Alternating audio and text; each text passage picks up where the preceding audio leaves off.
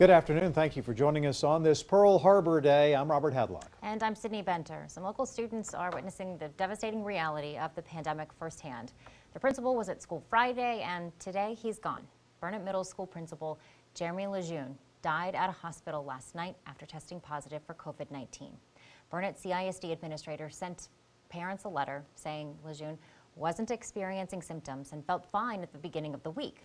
At the weekend, rather. He had an underlying blood vessel issue, a rare disorder, which likely worsened after he was exposed to the coronavirus. Last school year, the Texas Association of Secondary School Principals named LeJeune the Region 13 Middle School Principal of the Year. And today, the district superintendent, Keith McBurnett, wrote, Mr. LeJeune loved his family very much. He was a devout Christian, an avid UT football fan, and he loved being principal of Burnet Middle School.